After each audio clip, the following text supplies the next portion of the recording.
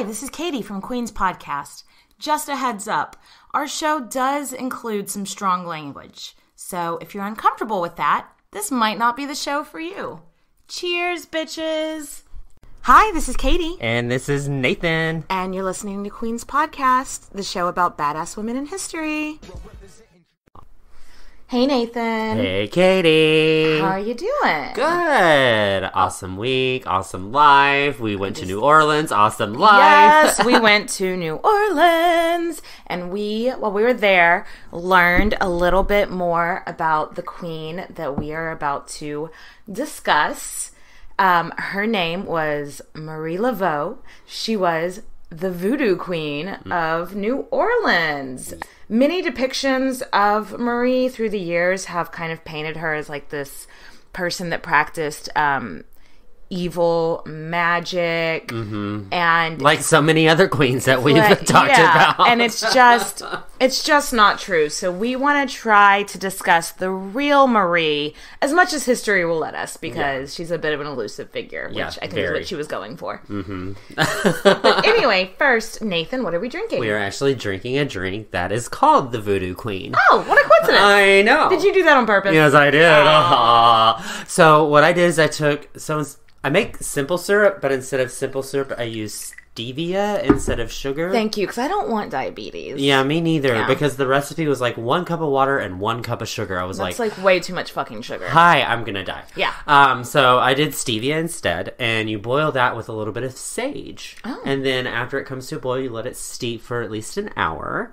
And then you use a little bit of that. You use about 3/4 of a shot of that. And then you use 1.5 shots of rum. Okay. And then you muddle up some blackberries. Because I've just been like muddling berries a whole lot whenever we do that. Which kind of sounds dirty. It does sound a little bit, What you do? If I called you up and like, what are you doing? You're like, muddling berries. I'd be like, all right, I'll call you back. You're obviously This seems pretty personal. busy. So I muddled up some berries with that, and then topped it off with club soda and put a little bit of sage for garnish. All right, and I like it. Yeah, it's not the best of our drinks, but it's not the worst either. Well, yeah, I was trying to think what was the worst, but it doesn't matter. We don't have time. We gotta talk about it. First, let's do some Patreon shout-outs. So starting with our Empress supporters: Aaron, Alex, Amanda, Anastasia, Angelica, Annette, Ashley, Brianna, Brendan, Brett, Brooks, Candence, Caitlin, Charity, Krista, Claire, Deanna, Delania, Eleanor, Aaron, Genevieve, Grace, Isabel, Jackie, Jamie, Jared, Jazz, Jessica B., the other Jessica B, and Jessica S. Jessicas love us. I don't know what to say. Joel, Joshua, Kate, Kathy, Kaylee, Kelly, another Kelly, so Kelly F, Kelly H, and another Kelly H. So the Kellys love us too. Yay, Kelly! That's so funny. I have 2 sisters, and their names are Jessica and Kelly. Small world. Anyway, that's some voodoo magic. That is some voodoo magic. Kevin, Kiana, Christy, Kim, Lana, Lizzie, Maddie, Maria, Maureen, Natalie, Piper, Mittensley, Rachel, Robin, Samantha, Sarah, Sandra, Sophie, Spencer, Stephanie N, Stephanie O, Taylor, Tiffany, Tracy, and Yen. And shout out to our Queen Consort supporters: Abigail, Adelaide, Alexandra, Allison, Alyssa, Amanda, Anne, Ashley, Audrey, Barry, Brianna, Caroline, Charlotte, Chelsea, Christina, Claire, Cody, Danny, Danielle. We have a lot of similar names here. Yeah. Daphne, Deanna, Diana, Emily, Emma, Erica, Georgia, Haley, Helene, Jackie, Jamie, Jara, Jessica, Jose, Julie, which we left out in our last episode. Sorry about it, Julie. Special shout out to Julie. Love ya. Carla, Kat, Kayla, Kaylee, Carrie, Kristen, Christina, Kylie, Laura, Lauren, Linda, Lindsay, Maya, Megan, Melanie, Melissa, Nicolette, Peggy, Raina, Rita, Sarah, Shannon, Shauna, Shirley, Taylor, Terry, Toby, Valerie. Thanks, guys, and thanks to all of our listeners and all of our supporters at every level. We absolutely adore every one of you. Yes, much, much love. All right, let's get started. This one is so much fun. Marie Laveau was born at some point in New Orleans in her grandmother's house. Much like a lot of queens we've covered, her birth wasn't properly documented. Yeah, some sources say, I don't know, September 10th, 1801, and then others say sometime between 1794, and then we just don't fucking know. We don't know. There is a birth certificate, and I think the official one does say 1801, but there's reason to believe that maybe at some point in her life she wanted to, say that she was younger than she was. So she could have forged that. Yeah. But either way, we're just going to go with 1801, born in the French Quarter, New Orleans, Louisiana. Because that's the most common. Yeah. That's where we're going to go. So anyway, let's talk about her family right quick. So pretty much everything that we're going to tell you about Marie's life kinda is a big maybe? Yeah. So little of her life is documented, and so much of it documented is actually has these little asterisks by it. Yeah. Which mean we think this may have happened. Maybe. Not sure. But what we do know is that her great-grandmother was brought to Louisiana as a slave. But then her grandmother was sold to a black woman who owned slaves and gave her a little bit more free range. And then by the time Marie was born, her grandmother and her mother were both freed women. And so Marie was the first of her family in the United States to be born as a free woman. Get it, girl? Yeah. That's awesome. Her mother's name was Marguerite. And, Marguerite bought her own damn freedom and brought free children of color into this world. That is so amazing. Wait, but back up a second. Yeah. Slaves could buy their own freedom? I mean, not everywhere in the United States, but Louisiana at the time was under Spanish rule, and they had been under French rule too. And the Europeans had slightly different ideas about how to treat them. Mm-hmm. And, Spain and France are both Catholic AF. Yes, very. Catholic to the max. And so they believed in giving their slaves Sundays off. So no slaving on Sundays? No slaving on Sundays. And the slaves would take that time to find other jobs that they could do and actually get paid for. Oh. And this was accepted. They were a little bit more laxed about it. What, New Orleans is a little bit more laxed about Believe stuff? Believe it or not, they were laissez-faire. They're a little bit more laissez-faire. And so slaves could then take their free time to go, maybe go to somebody who didn't have slaves but needed help with something and be like, hey, did you need some manual labor today? I manual labor all the time. I'm really good at it, but you have to pay me. And those people... And so the slaves were able to accumulate their own independent money. Yeah, they had wealth. Yeah. And that's what they would use that wealth to purchase their freedom. Yeah. So basically being like, oh, master over there, how much would it cost to get you a new slave like me? They'd be like, oh, $200. And they'd be like, here's $200. Yeah. Can I go? Can I go? I can go? I'm going to go now. Yeah. Yeah. So also New Orleans was a whole lot more laxed of a society, especially whenever it comes to the races intermingling. Mm-hmm. I found this super fascinating. Really interesting. It went down a huge rabbit hole on this. I mean, non-white people were still viewed as like second-class citizens, and white people were still the first-class citizens because history is a bag of dicks. But it wasn't heard of for white people to do business with free blacks and free Native Americans at the time. By the time Marie was born, Louisiana had been purchased by America, or maybe it was a couple of years later. But while she's coming up, it's the Louisiana Purchase has happened.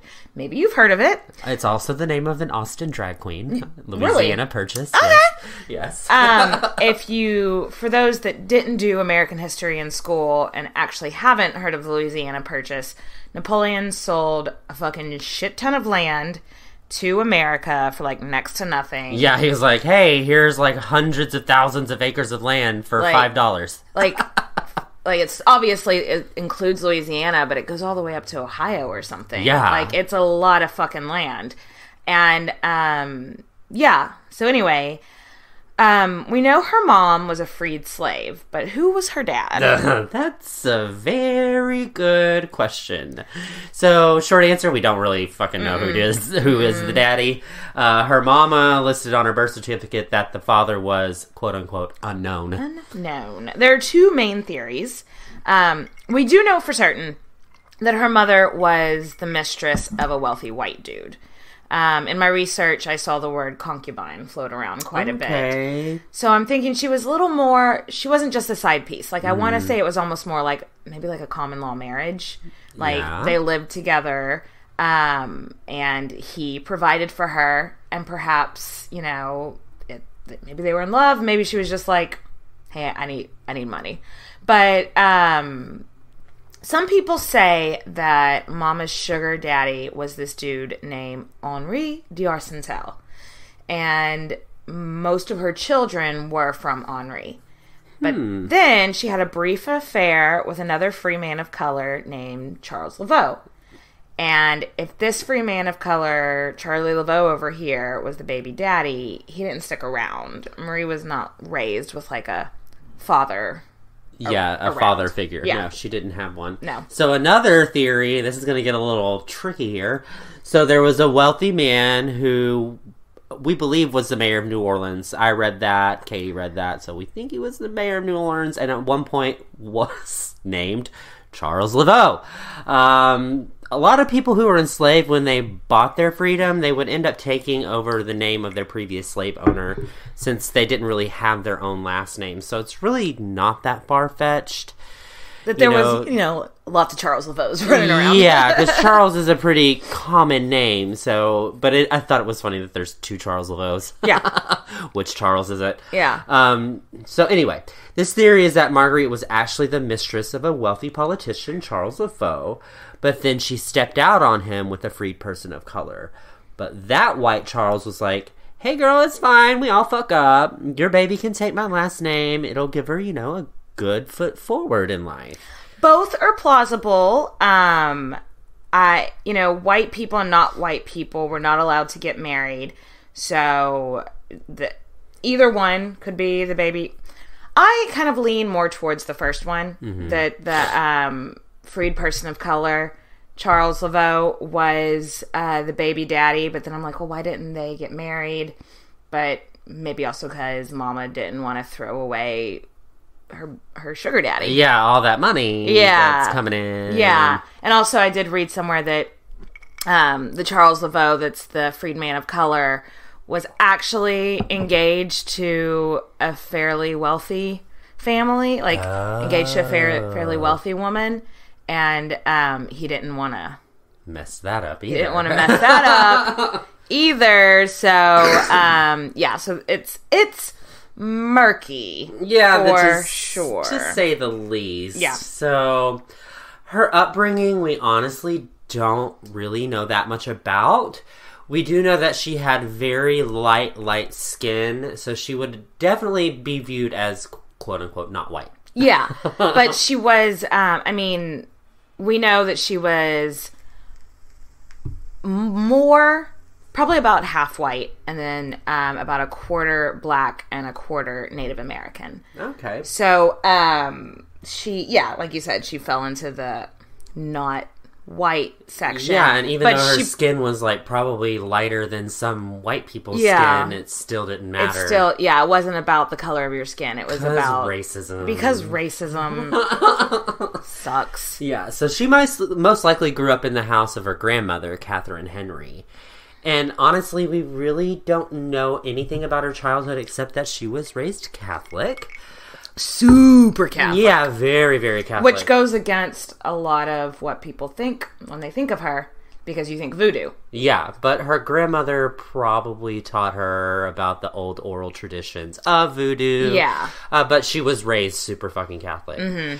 So some of you might be saying to yourselves, Catholic? Qu'est-ce que c'est? The voodoo queen?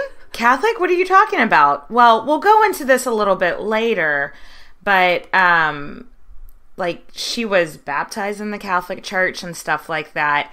But there was a big community of people of color that had come from Haiti and Africa that they didn't view those religions as mutually exclusive. Yeah. They complemented each other. Mm-hmm. So we'll go into it a little bit later. So you said that she was baptized in the Catholic Church, which is a big deal. Yeah. Because she was the illegitimate child of someone. Yeah. So but that's, something... Anywhere else in America or Europe at the time, an illegitimate child getting baptized would have been done secretly. Yeah. Quietly. Yes. Let's, Which is, I find so fucked up. It's not the kid's fault. And if right? and if he's going to be raised to, if they're going to be raised to believe that if they're not baptized, they're going to hell. And sorry, we can't baptize you because your parents weren't married. And you're like, then do you really expect them to be Christian at that point? But New Orleans had a different...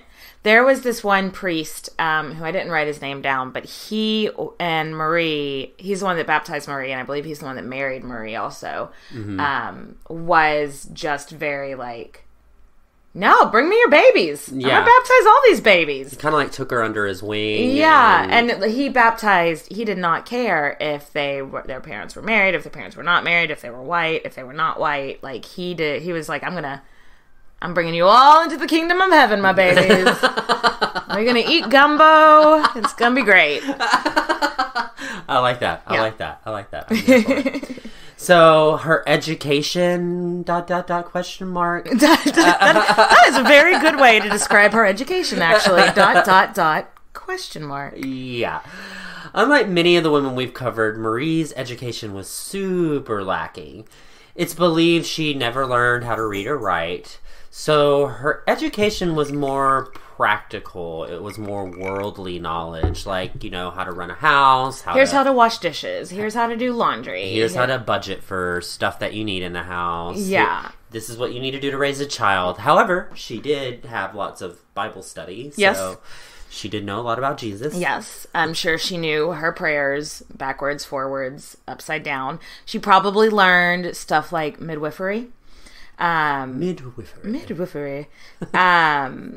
And it's also, at this time growing up, she probably started to learn about, herbalists. Which means, back then, doctors were like, oh, you've got a swollen ankle. It's because there's so much blood in there. Let's cut it open and bleed you. Whereas now, and so people that studied herbal, medicinal, stuff like that back then would be like, no, we need to put some ice on it to bring down the swelling.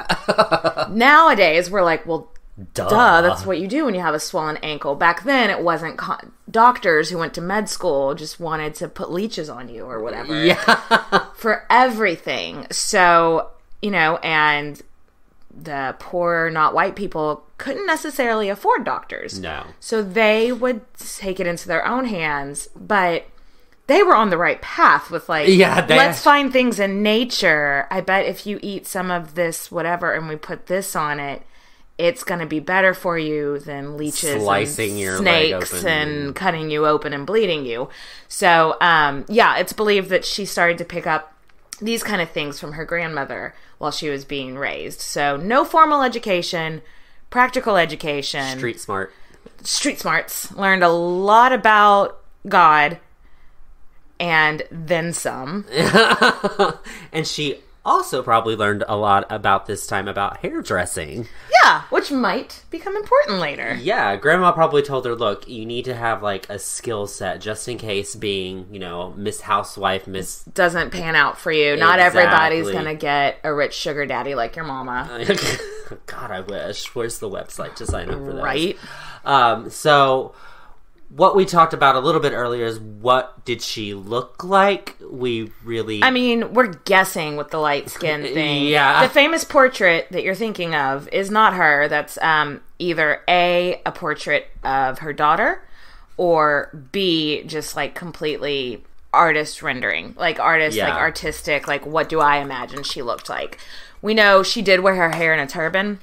People say she was beautiful. People say she was captivating. But, I mean, of course they do. If you're a revered and such popular figure in culture, people are going to say those things. Yeah, you know? Right? So, in 1819, Marie gets married at the ripe old age of 18. If we're following the 1801 birthday. Yes, she couldn't have lied about her birthday because she wanted to be younger. Yes. So there's that. So she married a guy named Jacques Paris. Jack Paris. The Frenchest name. Like, the first time I read that, just immediately I think of like a mime with a baguette and a bottle of wine. Because Katie just envisions bottles of wine. Jack Paris. Jacques Paris. So what do we know about Jacques Paris?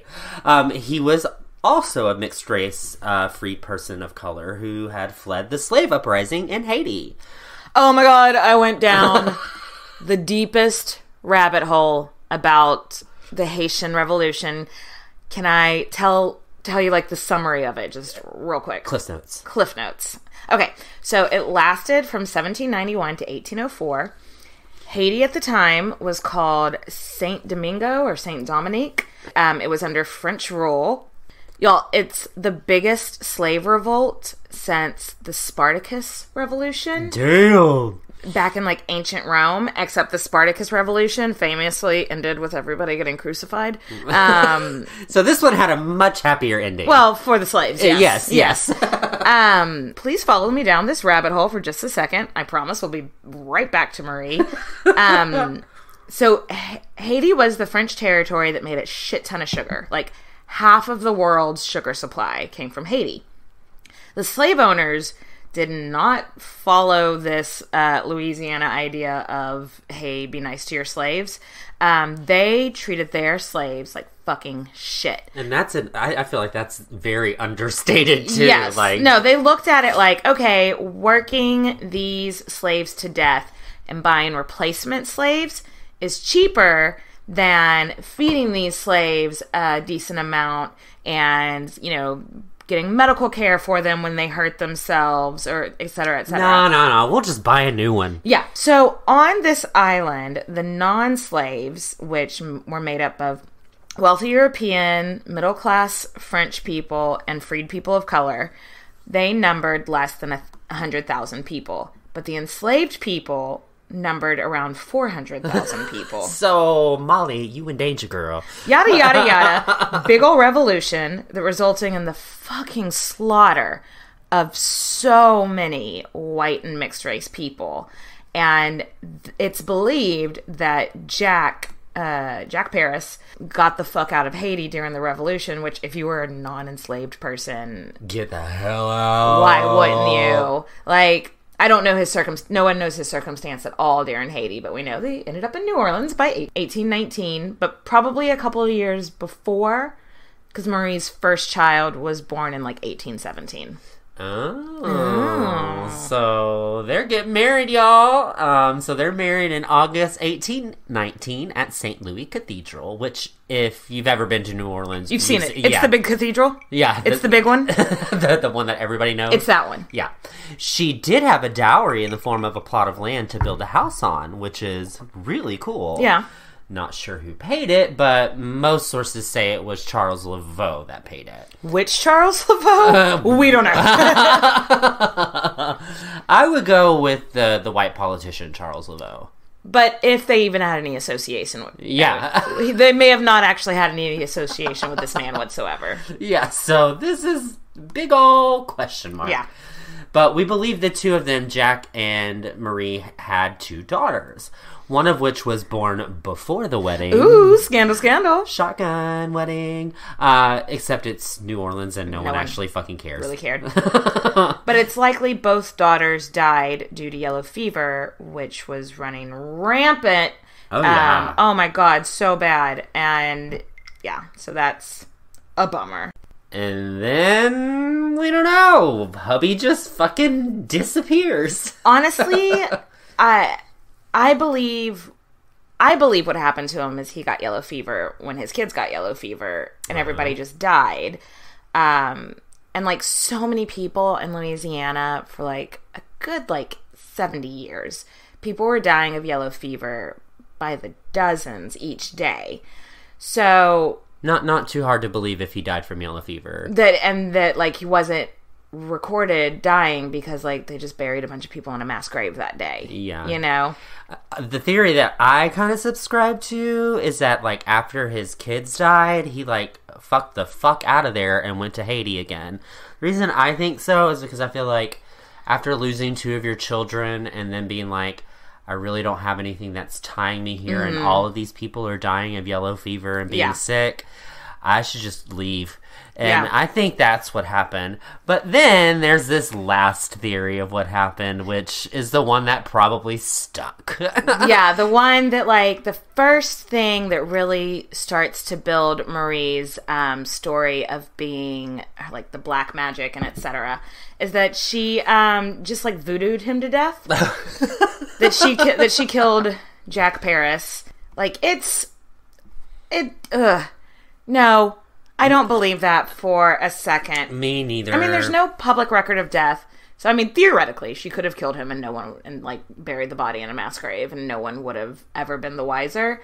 It just, from what, I feel like I've gotten to know Marie a little bit through researching her, and it just doesn't seem her style. No, it doesn't. And there's really no reason for her to kill him. Not that whenever you kill somebody in a voodoo ritual or whatever, that there's a reason behind it. Yeah. But I just don't see there being... Also, I don't think they really usually killed people in voodoo rituals. I know. And so it was like, why? There's no motive for her to do that. The only reason that I think that she may have killed him is if he was about to leave her. And she got pissed off and like rage. But it just doesn't seem her... Mm-mm. It doesn't... No. She was always actually very kind-hearted woman, too. Like, she was not what people painted her I think he most likely died. Yeah. I think we both subscribe to that she definitely did not kill him. Yeah, I think he ran off. You think he died. Though, with the theory with him running off, because, like, she knew people were saying that, like, she killed her husband. And she could have been like, hey, everybody that'll listen for the rest of my life, I did not kill him. He did this, that, or the other. She never did that. And so maybe he left her, and out of spite, she wanted everyone to think she killed him. Oh. You know, because she was like, I mean, you can think what you want to think, but I'm not gonna set the record straight. So that's the only reason I'm like, well, maybe he didn't die, maybe he did run off, and she wanted everybody to think she killed him, because that's what happens when you fuck with me, or whatever. Yeah, it adds to the allure of being the queen of voodoo. But right after that, and for the rest of her life in polite society, she was referred to as the Widow Paris. Yes. So, okay. So, let's get into the voodoo. Yeah, let's get into that ooky spooky. Because that's what she kind of started to become known for after Hubby 1 bounced. So, like we were just saying, after Hubby 1 bouncing, that kind of started putting out those negative PR moments of her being involved with voodoo. So, first of all, if all you know about voodoo is what you've learned from American Horror Story Coven, girl, you got it wrong. You need to forget everything you know about voodoo then, because that is some made up bullshit. Yes. So firstly, voodoo has so many similarities to Catholicism, especially New Orleans voodoo. It's monotheistic, and it has all these other deities that are so similar to what we know with Catholics call saints, you know. So when these slaves were brought over from Africa and Haiti, they were told to become Catholic or be beaten or killed.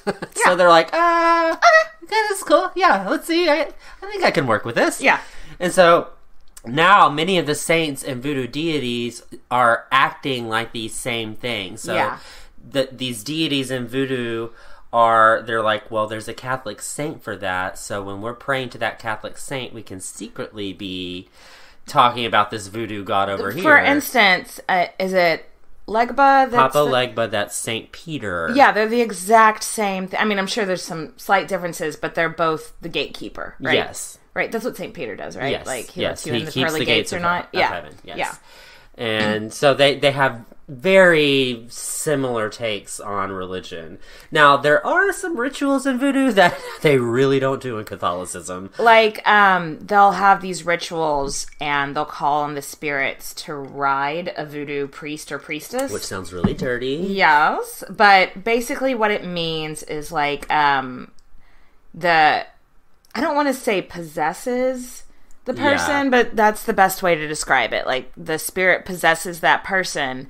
So, like, let's say it's Papa Legba, we've already mentioned him, is riding a voodoo priestess. Well, now that he is there and he can talk to both the physical world and the spiritual world, it's a way for them to communicate with their ancestors.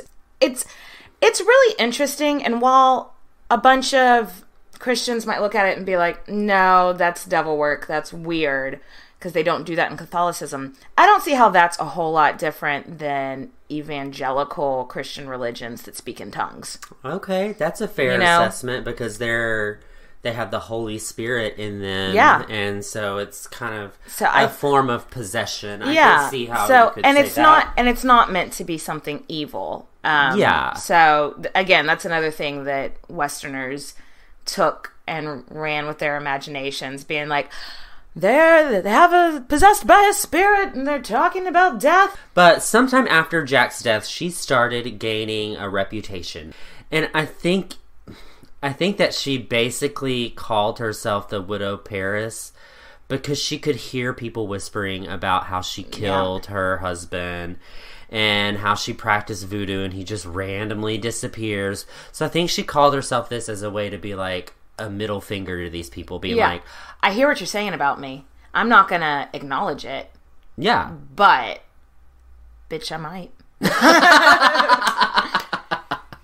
Okay. So she's a widow now, and she needs to start making her own money. So she starts doing hair, honey. Which, from American Horror Story Coven, that's like the only thing they got accurate about Marie Laveau. She did hair. And she was really fucking good at it. Mm-hmm. Like, she had all of the wealthy socialites, politicians, all that rich white clientele was just pouring in her doors. Yeah, so these wives of judges and senators would come to see her, and the people that worked for her. And what do you do when you and your girlfriends get together and go to the salon, and the salon pops open a bottle of champagne, and you don't have anything else to do that day?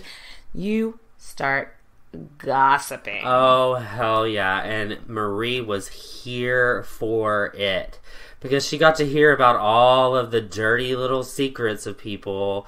I also read that what she did was, whenever the white clientele's slaves, or the people that worked for them, she would use them and talk to them and be like, hey, tell your master that I did this really cool thing for you the other day, that I put a hex on one of your enemies, and here's $20. Yeah. And they'd be like, oh, she put a hex on my enemy. Well, another thing that I thought was really interesting in this is that the other day I was watching Killing Eve, and I swear this has a point. And there's like an episode where there's a killer, and they're like killing in plain sight, and Sandra Oh, who's an Asian actress, so I think it's a woman of color that's the killer, because she's killed, like, people aren't noticing her. And then, like, a white man interrupts her and is like, well, why would you think that? That's stupid, blah, blah, blah. And she's like, the mere fact that you interrupted me to ask your question proves my point. And so I feel like that ties here, because, like, these people of high society are gossiping, and they don't think that the people of color around them are listening. Or, like, they're like, oh, who are they going to tell? What are they going to... Or, like, doesn't even notice they're there, because they're not trained. They haven't trained their brain that way, you know?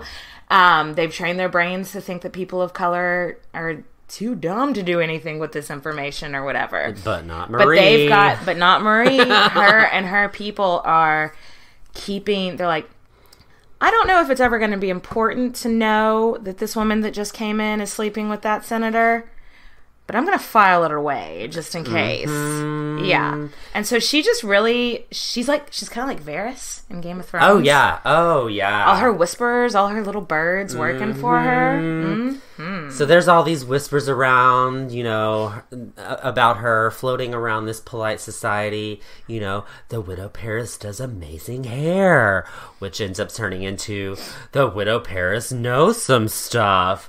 And, she did know about the sister sleeping with the judge. Yeah. She did know about all that information that she just filed away while listening to drunk ladies with their hair getting did. Yeah. And then word got out, or she started letting it out, that the Widow Paris practiced voodoo. And these white people don't understand that. They just think it's spells and black magic. So now it's like you go and get your hair cut, and while you're there, you get a spell from the Widow Paris. And she starts making, actual money. She's making coin. Yeah. Serious coin. But then, alas, l'amour strikes again. Yes. She meets a man, and this time it sticks. Yeah, and it's another really French name. Louis Christophe Dominique de Glapillon. We're going to call him Chris. Are you okay with just calling him Chris? Yeah, I'm okay. That's a very pretentious name. Yes. So we don't know a whole lot about Chris or their relationship, but we do know that he was a white dude, and we think he came from a fairly rich family. And we know they were together for 30 years. So even though they couldn't legally get married, this was 100% the love of her life. Oh, yeah, absolutely. I mean, she was with 100%. Yeah, 30 years of your life. Yeah. It wasn't no just fling. Yeah. All we really know about him is that he was born in New Orleans. He was a veteran and fought in the Battle of New Orleans in 1815. So I think it's pretty safe to assume that he was at least a few years older than Marie, since she would have been, only about 13 or 14 at the time, if we go by the 1801 definition. And everyone seems to agree that his family is descendants from the French aristocracy. Though we don't really think he was, rich bitch. Yeah, but we also, who knows, it's also thought that, his family may have cut him off from their inheritance whenever he took up with a black woman. Oh, racism. Yeah, super cool. Blech. So soon after they got together, he bought her grandmother's house, so that she, because the grandmother had passed away, and it was a little dispute, who was it gonna go to? Yes. So he stepped in and bought it, and they lived together there for the rest of Chris's life. Fun myth about this house. The legend goes that there was a wealthy white man whose son was on trial for murder. And the wealthy white dude came to Marie and was like, hey, if you could do that voodoo that you do and get my son off for this crime. That voodoo that you do. I'll give you whatever you want. And so she did the voodoo that you do and got the son off for the crime. And then she was like, well, I want a house. And so the rich white guy was like, here, let me buy you this house. And that's how she got her house. So that's a big load of bullshit, obviously, because this is the house she was born in. This is the house that she was raised in by her grandmother. No. And it almost kind of pisses me off a little bit. I know. To implicate that some strong, a strong family of independent, free women couldn't have just possibly bought a house themselves. I know, right? That they had to have, they had to, work voodoo to get the house that they grew up in. Yeah. That's a load of bullshit. It's a fun myth story. And again, I think Marie probably heard the story in her life and just was like... She wasn't mad at it. She was like, sure. If y'all want to give me all this power in these stories, sure. This is cool. But no, it was not the house that voodoo bought. It was the house that hard work, determination, and getting yourself free from slavery bought. Work it, bitch. Yes. But, I mean, this whole house myth goes to show you that she's building herself a reputation among these people. Totally. Because rich people were coming to her to ask for spiritual guidance, asked to use her quote-unquote powers to tell them what they need to know. Mm-hmm. And of course, she'd take their money and be like, yes, your husband is sleeping with your sister. They were boning last weekend. The spirits have spoken. Give me your money. Yep, and that's pretty much exactly But really, she knew that her husband was sleeping with her sister because the sister was in the salon the other day and was talking about how she slept with her sister's husband. Exactly. Yeah. So, around this time, she starts having babies on babies on babies on babies. All the babies. We don't really know the official count. It was anywhere from 7 to 15. 7 to 15. That's a big gap. I'm gonna say the number was probably in reality closer to the 7 number. Yeah. But again, since their children were illegitimate, they weren't having, being documented in newspapers. There's no... And Marie couldn't read and write, so it's not like she kept diary or wrote letters or anything. And it's also thought, with the higher number 15, well, maybe she had a few kids, and those kids had grandchildren that also lived in the house. That kind of just fell under the umbrella. Marie umbrella. Yeah. Under her umbrella. Ella. Some of this confusion also might come from that Marie named all her daughters Marie. Because just like all of our other queens, they are not creative with names. Well, it made me think of Marie Antoinette because she was, I think all of her sisters were Marie, and then they'd go by their middle name. Their middle name, yeah. Yeah, so I think it's just a Catholic Mother Mary. Yeah, makes sense. So sadly, however, pretty much all of her children but 2 died in childhood. This fucking yellow fever. It's no joke. No joke. Also, even though they were doing okay for themselves, they still, for what we consider sanitary now, is not what they considered sanitary then. So children with not fully formed immune systems were just susceptible. Yeah. So if she had had 7 children and only 2 of them survived childhood, while that was a higher death count. Yeah, mortality is what I was trying to go for. That was a higher mortality count than average back then. That wouldn't have been unheard of. Especially during that time. Yeah, absolutely. Totally. Because between 1817 and 1907, over 41,000 people died in New Orleans alone. Yeah. But due to the poor record keeping, we don't really know when the kids died, what happened, so nobody really cared.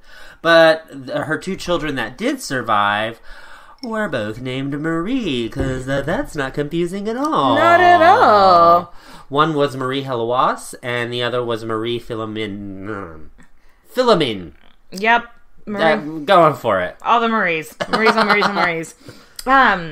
Yeah, so... Where are we? I read a lot that some of these stories about Marie Laveau may be just stories of one of her daughters. Yes, and we'll touch on that a little bit later. But yeah, one of her daughters, when her mom retired, just was like, well, I'm Marie Laveau now then. And her mom was like, all right, baby, you do you. You do you. And, yeah, so... Her notoriety, Marie Laveau's, is just like growing and growing and growing. She's holding voodoo ceremonies every week. And while plenty of people of color held these voodoo ceremonies all over New Orleans, Marie's were fucking famous. And it wasn't just people of color that would come to them like most of the other ones would. It was like the to-do thing if you were someone in New Orleans society. Well, this predates it a little bit, but New Orleans is also just different than the rest of the country. And, like when Lincoln was shot, his wife would hold seances all the time, because spiritualism and the occult in like the late, like the 1860s, 1870s was so popular amongst like the upper class Americans. So it wouldn't surprise me if this is just a precursor to that. So the upper class people in New Orleans just being so curious about like... I bet you're 100% right about that. About the occult and stuff, and they have it in... They're just curious about like what other religions are doing and stuff. So the white people were... It was almost like a social thing. Like you haven't been to one of Marie Laveau's voodoo ceremonies? Like, because it was like a show in and of itself. Yeah. It's like, do you want to go to the theater, or do you want to go to one of Marie Laveau's parties? That would be a difficult question if you asked me today. I would probably be like Marie Laveau ceremonies, even though I'm a fan of the theater. So these rich white people were attending these voodoo ceremonies too, and on one hand, I'm like, cool. I think it's cool that Marie was like probably taking these people's money while they were there. She's making money off of it. Because she's selling them spells or whatever. But I also think it's kind of cool that she was so accepting. Because I bet there were some white people that attended, or some non-white people that weren't raised with voodoo at all attending, that were just trying to understand the culture. Yeah. So I think it's cool that she never turned anybody away. Yeah, and it was really cool. Yeah. So let's talk about this culture. Let's talk about these voodoo ceremonies. Yeah. Because voodoo was brought over from Africa and Haiti by the slaves, specifically West Africa. The interesting thing about voodoo is that there's no formal book. Yeah, like with Christianity, there's the Bible. With Judaism, there's the Torah. With Islam, there's the Quran. Yeah. These people couldn't read and write. Yeah, and this is those books set as like a specific set of guidelines on how to act, how to be. This is how you achieve religion. These are the stories we believe. These are the people, the saints that we believe in.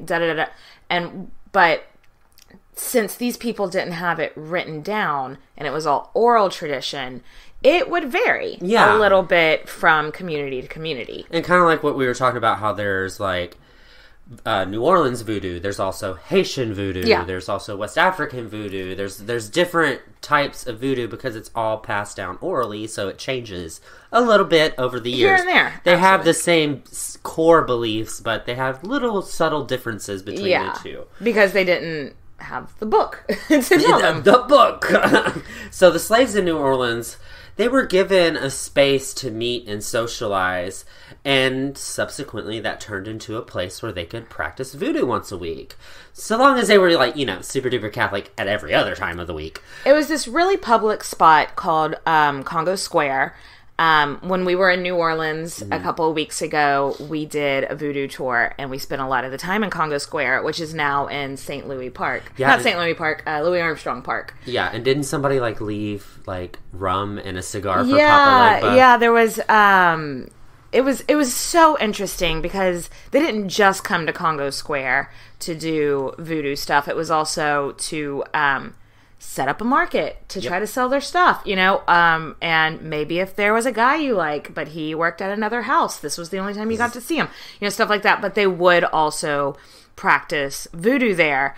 And there was this tree there that was 1,000 years old or something like that. And our tour guide was like, this tree is so old, people come and leave offerings here. And sure enough, there was a little airplane-size rum there. With a cigar. Yeah, for Papa Legba. Yep, it was so cool. And Congo Square also has this really cool, what would you call that? Like the statue thing that was there? Yeah. Of the monument? I don't know. Yeah, it was a monument. It was depicting the slaves, dancing in a circle so cool. And it was just... I just thought it was really, really interesting. If you let's give them a shout out, because I forgot to go give them a review online. If you're in New Orleans, the company's called Tour by Foot.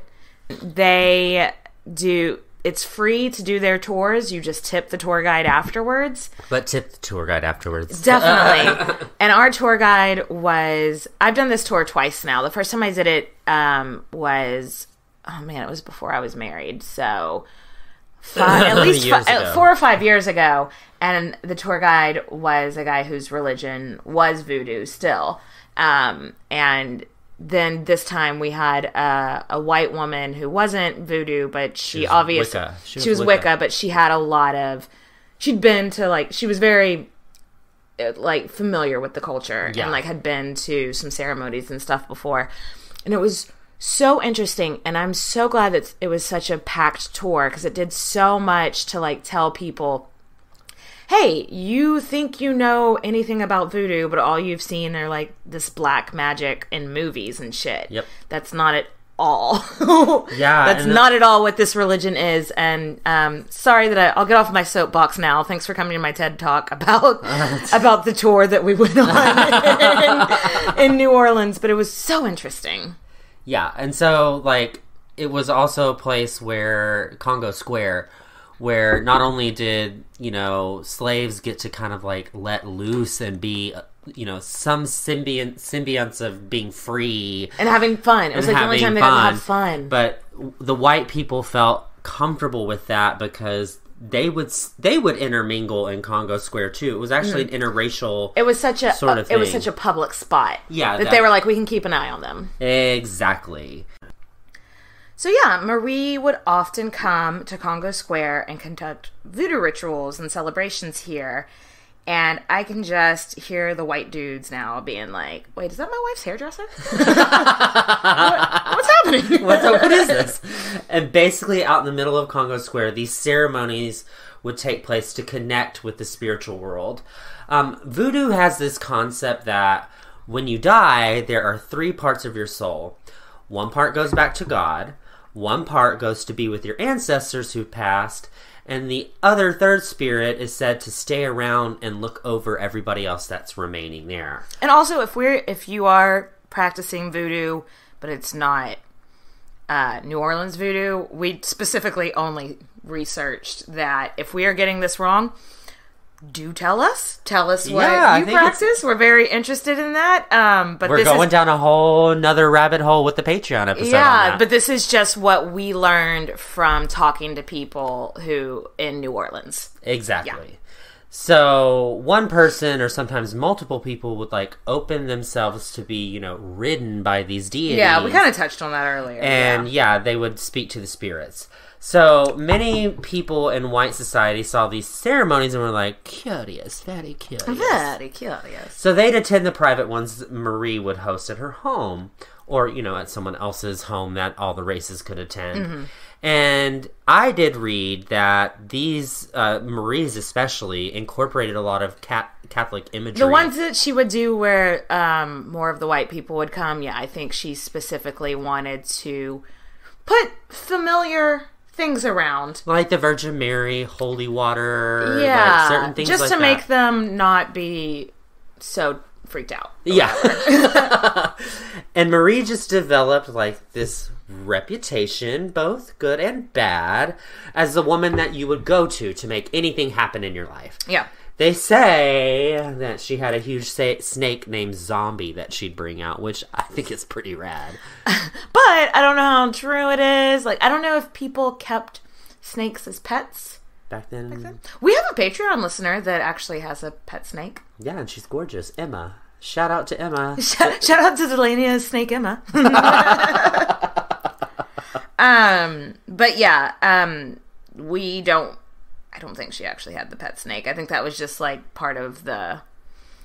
Because that was such a creepy thing to think, like, what is the creepiest pet she could have? She has a snake. And its name's Zombie! The symbol of the devil. Yeah. Basically. But so, not only is she taking some money on the side for these ceremonies that she's having at her house, she's also making money as an herbalist. So, as we mentioned earlier, she may have learned a lot about these medicinal herbs as a child. So people are coming up to her being like, I've got a rash on my arm and my doctor wants to bleed me. So I thought maybe I should have come to see you first. And she'd be like, oh no, honey, let me mash up these herbs. Let me make them into like a thing for you to put on your arm. And before you go see that doctor again, give it a couple of days. Don't let him cut you right now. Yeah, so doctors back then, one of my favorite memes ever is like an old-timey doctor listening to a guy's heart, and it was like, being an old-timey doctor would be rad. It'd be like, you got ghosts in your blood, do some cocaine about it. which is pretty accurate. Pretty accurate. So Marie is making money, y'all. She's doing these secret voodoo spells for rich dumbasses that really just all gossip too much. And she's an herbalist healing people with her magical... Science. With her science, yeah. Yeah. She's selling these charms, like, they call them gris-gris bags. And you carry them around with you. I bought a Gree bag. I bought 2, and I actually bought another one online. I got them from Voodoo Authentica online. Yeah. Like, that's where we went. Yeah. They have an online store. Voodoo Authentica is where I got my fortune told. So, yeah, if you ever want a Gree bag. And what they're, like the one, for instance, the one I bought, I have no idea what's in it, but it's like a light blue color, and it's got a little peace sign charm wrapped around the top of the bag. And we're not talking like big old bags, like backpack size. They're like little like 2 or 3 inch high little sacks. Yeah. And you're supposed to, the one I bought was supposed to be for peace. Yeah. So whenever you're feeling like turmoil in your life, you take out the Gree bag and carry it around with you. Exactly. I think our tour guide on the Voodoo tour described it best. She's like, it kind of resembles an amulet from like Catholicism, where it's like used as protection, and it's something that you have next to you to like protect you from all the evil spirits and everything like that. So that's sort of a thingy. But no, she's making all this money, so she's really rich, right? I don't think either her or Chris were particularly good with money. Yeah, and from Marie's standpoint, at least, I think the reason she wasn't good with money is that she just had such a big charitable heart. Yeah. She gave to people that were homeless or people that were struggling, or what I thought was cool is she was there for the wrongfully convicted. She had such a soft spot in her heart for people in prison that either were wrongly convicted, A, or B, like people that maybe were there for convictions that were real, but had like not wanted to rehabilitate, but the system wasn't built that way at that time. Yeah, it still isn't built that way. Yeah. But back then they weren't pretending it was. No, exactly. So she would spend money to try to help these people get a second chance, or if there was no second chance for them, live the most comfortable life they could that was left in prison. Yeah, and unfortunately some people are assholes and they take advantage of people like who that. are charitable, and they take their money and run with it. Yeah, maybe some of these people should have stayed in jail. Yeah. She also had a huge spot in her heart for orphans and homeless people. So she would let, like, if she had a space for someone to sleep in that wasn't being taken, and there was a child sleeping on the streets, honey baby, why don't you come back to my place? Yeah. I got a bed for you. I got a spot for you. I got, and I think you're right. I think people did take advantage of that. I think not as much as would have if she didn't have this reputation as a scary voodoo queen. No, you're right. I think if she had a good reputation of being this charitable woman, they probably would have taken more advantage of her. Yeah. But the fact that she's this voodoo queen, some people are like, I don't know if I really I'm not want gonna fuck with her. Yeah, because she might fucking kill me. But don't get it twisted. She was not a Harriet Tubman of her time or anything. No. She was very much of the time that she was born into. Marie herself owned slaves. Yes. That was not very uncommon for a free person to own slaves. Because that was just what society did. Yeah. Now, she didn't own a plantation, so she didn't have, like, dozens of slaves. She probably had, like, maybe 2 or 3 in the house at a time. It wasn't like she had that I want to say, I can't remember the exact number. I want to say that I read that in her lifetime she had a total of 15 slaves. So she'd have like 2 or 3 here for 10 years, 2 or 3 here for 10 years, you know. I mean, it doesn't make it right. No. It doesn't make it good because one slave is one too many. One thing that I heard that really surprised me, because she does seem to have this soft spot for children, is, well, maybe 15 wouldn't be considered a child back then, but she, there was a child that was born into her house, like, as a slave, and at 15, she sold this girl. Like, sold her. Oh, wow. I don't know the details, like, I don't know, like, maybe she just sold her to the people next door, maybe she checked it, but it just seemed so out of character based on everything else, but so that just goes to show you it was such a different time back then. Yeah, it was. That us in our modern days cannot, like, when I first learned that there were black people that owned slaves, I was like, "Woo?" You know, like, what? Yeah, so it was just a completely different time. Yeah, that was just normal to them. So, like we mentioned earlier, she was super interested in mixing the races and intermingling, but she was also a product of her time.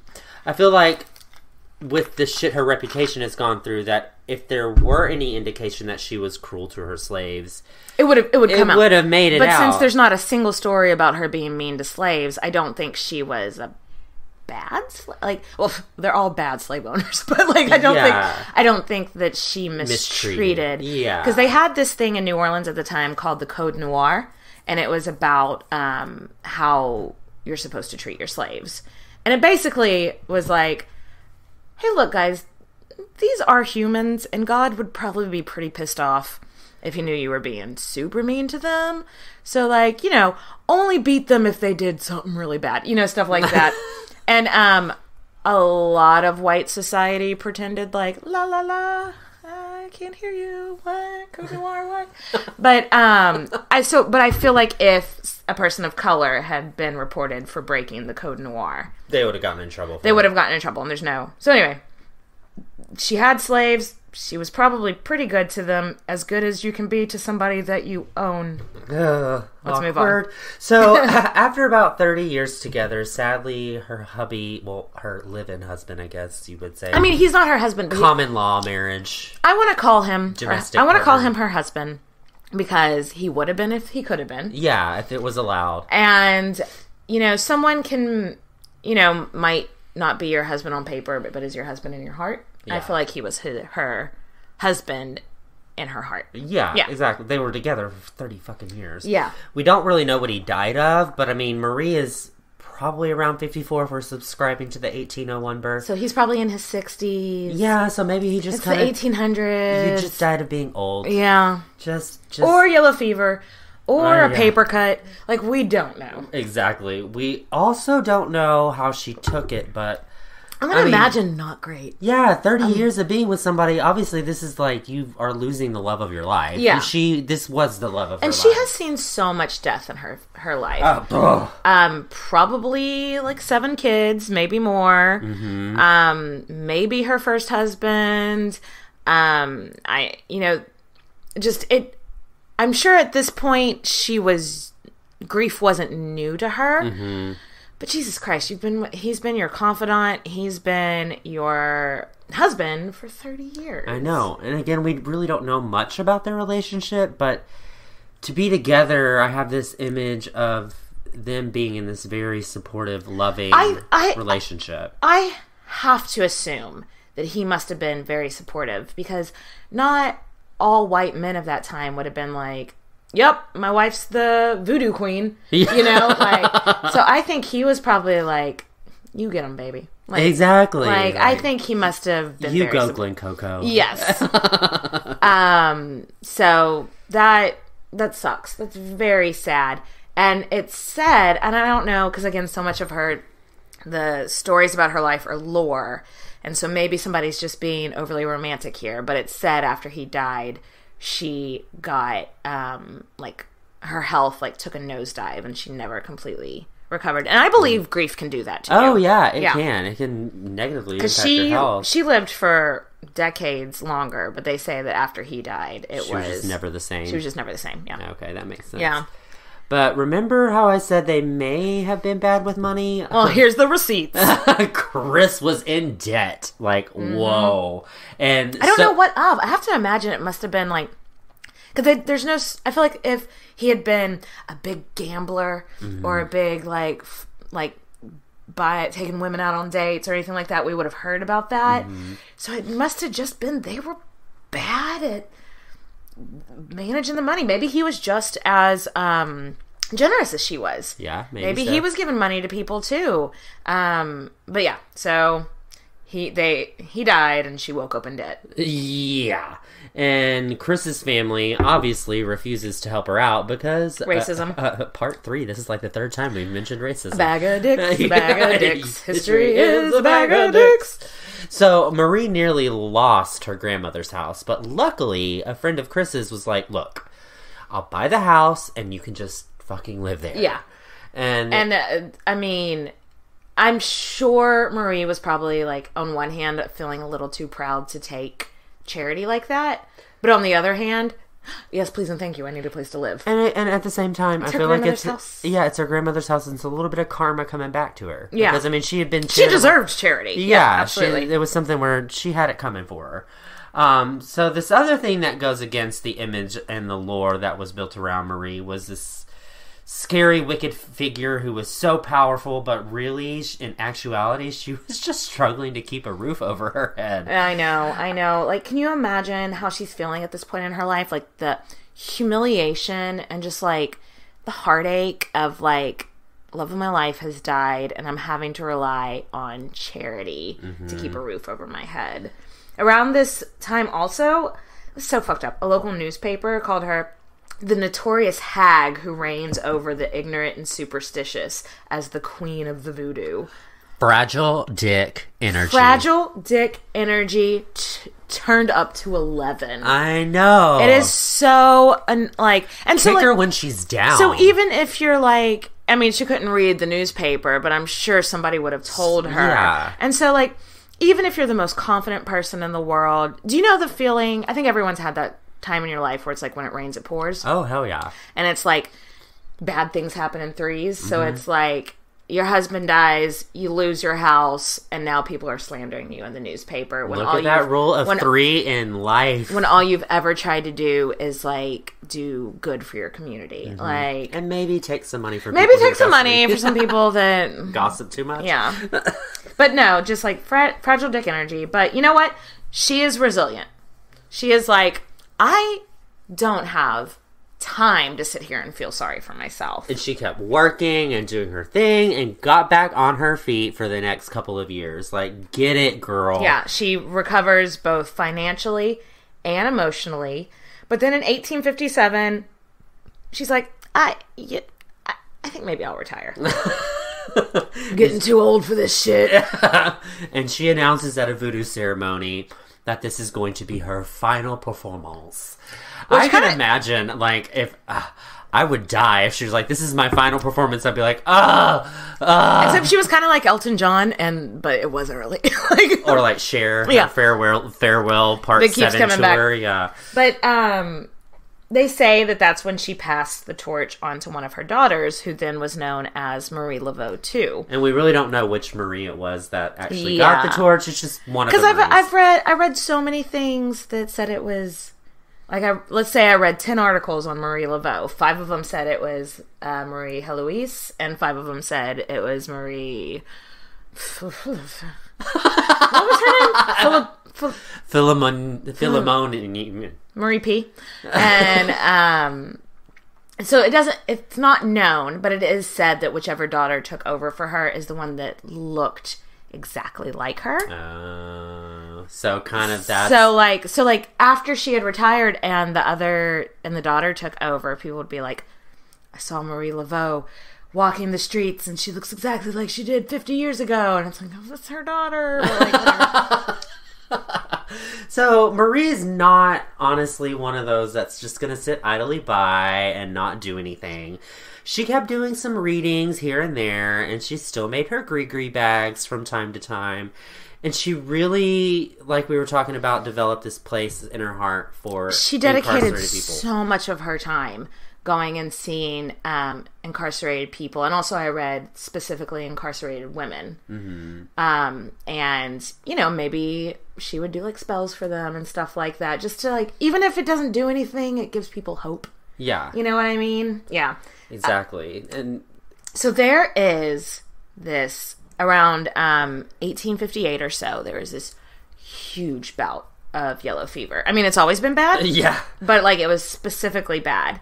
And okay, so yellow fever is mosquito borne. And if you've ever and this is New Orleans. And there's lots of swamps and mosquitoes. Lots of mosquitoes. So this was not one of those diseases that mainly poor, like dysentery. Mainly poor people got dysentery because they had bad drinking water. No, every walk of life went outside and got bit by mosquitoes. And it was contagious, too. And it was also, once you had it, it was contagious. And so it was poor people, rich people, middle-class people, people of color, white people. Like religious people. Not religious people. Like, it was everybody. And like, the people of the town, like, the statesmen, like, the mayor and shit came to Marie and were like, we know that you are a gifted healer and herbalist. Can you come and do it for us? Like, everybody's dying. Plus, give me your voodoo. And it's like, and it's just like, plus give me your voodoo. Voodoo, and it's just so annoying that just like a few years ago in the newspapers, they're being like, hag. And now that like everyone's dying, they're like, hi. Remember that stuff we said about you earlier? LOL. No, I don't remember it. Do you remember it? Come on. Anyway. So she ended up going out. Like, she did. Mm-hmm. She went out. And her daughters did too, and they would spend days, like, for a few months, they would go days and days and days nursing the sick. And they weren't, like, working voodoo. They were putting hot rags on your head, or cold rags on your head if it felt like you had a fever.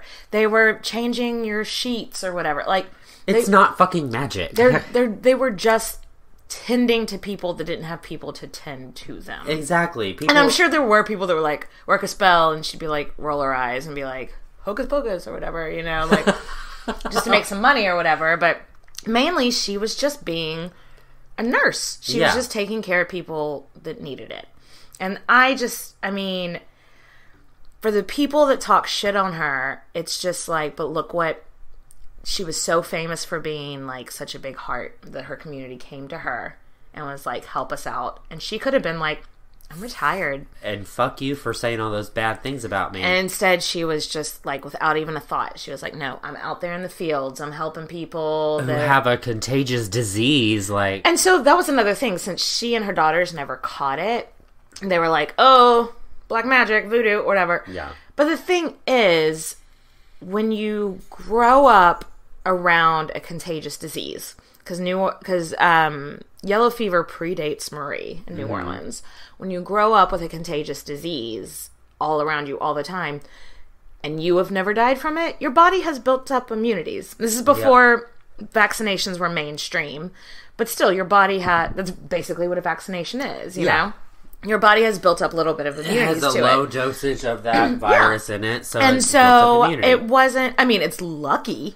Because you could still catch it and you could still die, especially since she was an elderly person at this point. But she'd probably been around it her whole life that she had a strong immune system against it wasn't magic that she wasn't dying. It's just this was not her first time nursing sick people. Exactly. Well, she had children that probably died from it. Yeah, so she probably built the immunity at that time. Maybe even like passing on the immunity through booby milk to her kids. Maybe. But I just think that's something that when people talk about Marie Laveau, you don't think of this person who just was so selfless. Exactly. Yeah. Nobody thinks of that. Yeah. Marie spent the rest of her life like providing care and helping people in her community, and she pretty much lays low. Her daughter, like we said, took on Marie Laveau II. She probably wasn't as nice as her. Marie Laveau II heard the nasty rumors and went, oh, I'll show you, evil voodoo queen. Yeah. And leaned into it hard. So that's probably where all the bad reputation came. I don't think all of it, but it didn't help. Yeah, exactly. She was pissed that everyone talked about her mama so badly for so long, and she was like, I'll show you. Yeah. I'll show you, well, evil. I mean, if you saw your mom being such a good person to everybody and they all treat her like shit, you'd be like, okay, it's time. But again, this is all lore. We don't know for sure. There's not enough information on her daughter for us to, like, research what she was actually like, but yeah. So, Marie ended up passing away in 1881 at the age of 80, which, I mean, there's some voodoo there if you're 80 years old back in that day. She died in the home she was born in. She had her daughters and her grandchildren with her. Her funeral was, like, people couldn't all fit into the St. Louis Cathedral. That's so awesome. I know. So awesome. By probably a lot of people that she helped, too. Yeah. You know? It was a social event. Yeah, there were people of all colors, all religions, all races. It was a strictly Catholic ceremony, though. Yeah. There was no mention, even in her obituary, there was no mention of voodoo, which I think she would have been fine with. Yeah. I think she probably expected that. you know? Yeah. And I bet there was also a voodoo celebration held quietly somewhere else for her life. Yeah, probably so. The local New Orleans paper gave her a whole page for her obituary. And it sang her praises. It called her beautiful. It called her a community organizer. Like, it was none of that shit that anyone had ever said to her. Because, you know, most obituaries now and then are like 2 sentences. This was like a whole page right up. That is amazing. Yeah. Like, it's almost a biography. She had an obituary in the New York Times. Not too shabby. Not too shabby for the descendant. Like, her grandmother had been a slave. Her mom bought her freedom. And then she, like, in New York, they're talking about this woman of color that died in Louisiana. That's fucking amazing. It's fucking amazing, yeah. And she was buried in her family tomb at the St. Louis Cemetery. Which I have been to. Now, if you want to go, too many people go to those cemeteries and graffiti. Which is so fucked up. Well, I don't think... some of it's graffiti because it's fucked up, but some of it is people trying to, like... Okay, so now they have it so whenever you want to go view one of those cemeteries, you have to go with a tour group. Mm-hmm. And the group we did, the Tours by Foot, they also do some tours there. But it was because, like, blue is considered a really strong color in voodoo, or at least New Orleans voodoo.